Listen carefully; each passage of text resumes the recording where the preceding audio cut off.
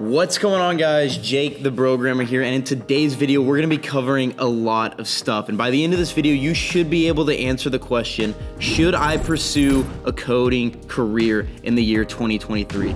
We got a lot of statistics that we're going to be looking at. We're going to be looking at the current coding job market, and we're going to be finding which routes you should take, why you should take them, how much you can make in these routes, and overall we're going to look at what it takes to build a future-proof career in coding. So let's get started with this article by Harvard EDU. Now, this article has tons of really good information, but what I really want to do is start right here. So tech is taking over. Robotics, 3D printing, artificial intelligence, and 5G wireless network and other technologies are providing us with machine capabilities never before possible. The fourth industrial revolution, like the three that came before it, will dramatically alter the job market. Without a doubt, technology is changing the way jobs work, but it's always been doing that. If we look at farming, for an example, it went from having 20 people on a farm to using tractors. Technology always changes the way careers function. Let's talk about the importance of building a future-proof career. So a future-proof career is essentially a career that will last a long time. For example, doctors. Doctors are gonna be around forever. So it's about finding a career that can last you a long time. And it's about finding out whether or not software development and overall just computer programming is in that realm. So let's scroll down a little bit further and let's take a look at the emerging roles and growing sectors. So according to the BLS report, on the fastest growing occupations in the US from 2016 to 2026, the following positions are expected to be in high demand. Now, we have some pretty obvious stuff. Physician assistants, nurse practitioners, but what I really want to take a look at is here. Software and application developers is projected for a 31% growth. This is awesome. This is great news. Now, granted, it says 2016 to 2026. It's 2023. We only got 3 years left. So what I wanted to do is I wanted to take a look at the Bureau of Labor Statistics and get more in-depth information. So that's what I did. So here we can look at the job outlook from 2021 to 2031, 25%, much faster than the average. In fact, if we look at the average percent employment change from 2021 to 2023, it's only 5%. That means software developers is going up 20% faster than the average. Now, I want to shift focus to right down here. Not only is software developers coming up 26%, but let's get more specific. If we take a look up higher, web developers, and we'll talk about why pursuing web development might be the best option for you here in just a moment. The web developer outlook from 2021 to 2031 is expected to increase 30%, 30.3% for web development growth. But not only web developers, let's not just stop there. Let's get even more specific and let's start looking at the money that could be made in web development, specifically React development. And like I said, we'll talk more about the languages and the technical stuff here in just a moment, but right now I just want to look at the careers. So as a React developer, on average, you can make $92,000 a year, and that says all years of experience. Let's dial this in even further. Let's take a look at 0 to 1 years of experience. Boom, look at that.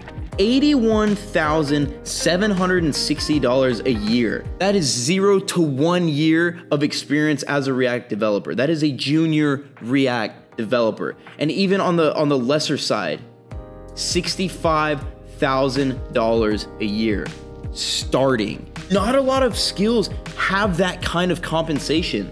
So now let's talk about what challenges we might be facing. So we have this great news. Great, jobs are gonna be there. What are those jobs gonna look like? What skills are you gonna need for those jobs? So number one, and probably the biggest and most popular and trending right now, is AI, and specifically ChatGPT.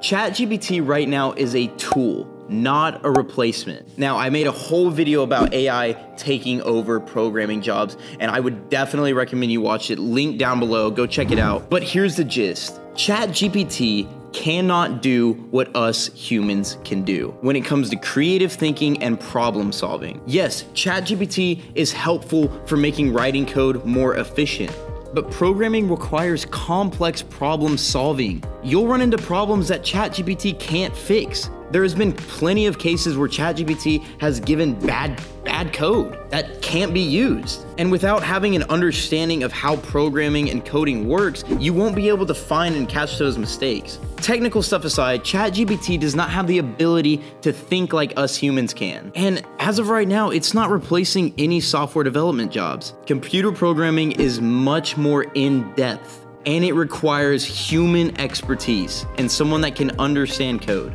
Now, another problem that the coding job market is facing is developers that don't understand what they're doing. You have thousands of people that are learning how to code, but not a lot of them are learning what they need to learn. The coding job market needs passionate developers. That means developers that want to build cool shit. That also means developers that are willing to learn soft skills and developers that are willing to learn the right coding practices. Let's start with those. Programmers need to be able to write code that is modular. What that means is being able to take a large program and break it down into smaller modules. And these are basically more manageable components with its own specific functionality and purpose. Let's think about a puzzle, except each piece has its own purpose, and you can take out those pieces and put them back in without affecting the entire program. Programmers need to know how to write code that is extendable. That means the software is able to be adjusted and adapt without having to be written from scratch. And programmers should be able to work as a team. Now, let's get into the soft skills, and actually, let's pull up the World Economic Forum, because this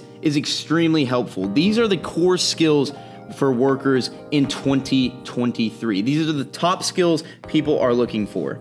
Number one, analytical thinking. Number one, look at that. And creative thinking. These are the top two core skills for workers in 2023. This is what people are looking for. And like I said before, these are the two skills that ChatGPT and AI do not have. This is what separates a good developer from a bad developer. The ability to think and solve problems. Let's look down here. Creative thinking, 73%. Analytical thinking, 71%. And if we look up here, these are some of the other skills that are important for workers in 2023. Resilience, flexibility, and agility, motivation and self-awareness, curiosity, and lifelong learning. This one especially applies with the programming industry. Lifelong learning. Programmers need to be able to adapt to the modern technologies. This is huge. And with that being said, let's shift over to the more technical stuff. So we talked a little bit about web development, and it's clear web development is the field to be in, especially if you're just starting out as a programmer and you're wanting to get into the coding industry fast. So what I have pulled up now is the 2022 developer survey from Stack Overflow. And guys, all these links are down below. This is a ton of good, helpful information. Let's take a look at the most popular technologies. So boom, right there, JavaScript, number one, 65%. That's amazing. Let's take a look at people who are learning to code. Look at that. 62% starting with HTML, CSS, and 59% JavaScript. So if you're wondering what technologies you should start with, HTML and CSS, then move to JavaScript. Now, let's take a look at some of the frameworks. Boom, Node.js and React.js, specifically React.js because yeah, we're looking for that 80K salary, 42%. This is what the industry is looking for. Now, when it comes to constantly learning, something else, and I'm letting you guys in on this, TypeScript is popping. Being able to transition from JavaScript to TypeScript is huge because that is a skill that employers are looking for. In fact, we just started teaching TypeScript inside our curriculum at Devslopes Academy because we know how important it is to be able to constantly learn and adapt to the new technologies that are required to survive in the programming industry. Look at this.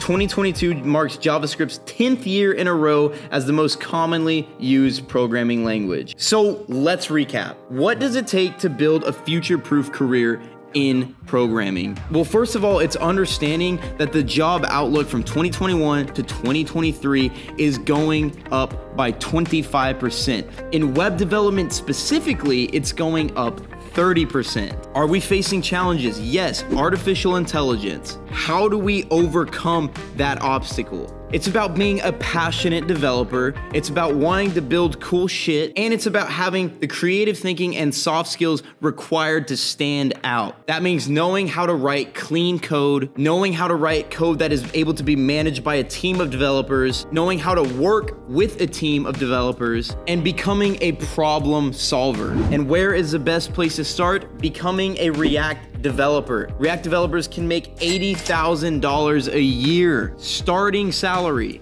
And the learning process, HTML and CSS, JavaScript, React, and not just stopping from there, adapting, learning things like TypeScript, backend development. Guys, so the answer, should you still pursue a career in coding in 2023? 1000% yes. Just remember, programming is more than just writing code, and it always has been and always will be. Regardless of artificial intelligence, regardless of whatever new piece of technology comes out there, be willing to adapt and be open-minded. Guys, keep fucking coding. That's it for now, everybody. Thank you so much for watching this video. There's gonna be a lot more videos like this. I would love for you guys to check out our video on AI and how it's not taking over programming jobs. And I will see you guys in the next video. Be sure to hit that subscribe button.